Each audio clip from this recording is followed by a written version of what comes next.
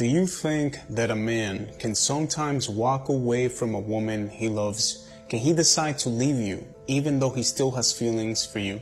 A man who's with you solely based on satisfying his needs is likely to leave once those needs change.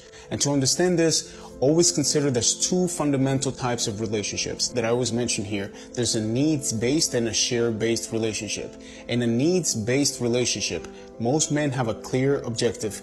They want something from you. You know, it might be your youth, your beauty, or something that strokes their ego. For example, imagine there's a man, that is at a very low point in his life. He's feeling lonely and depressed. No one that supports him, And let's say that you start dating this man, and now he's getting all this validation from you, boosting his ego, you're both having a lot of fun, but later, if he becomes successful, he has access to, let's say, all the things that he lacked before.